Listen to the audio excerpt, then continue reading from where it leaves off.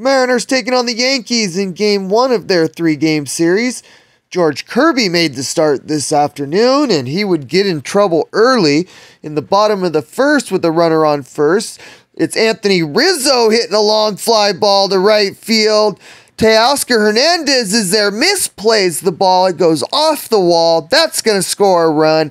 Rizzo's going to end up on second. Yankees take an early 1-0 lead.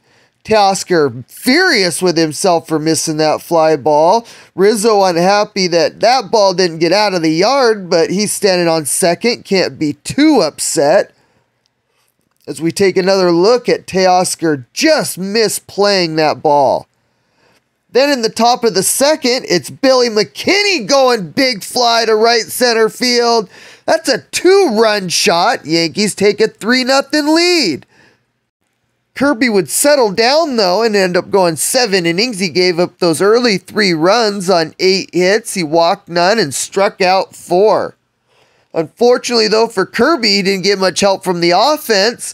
In the top of the 6th, Jared Kelenic rips one off the left field wall. That's going to score France. Mariners cut the lead to 3-1.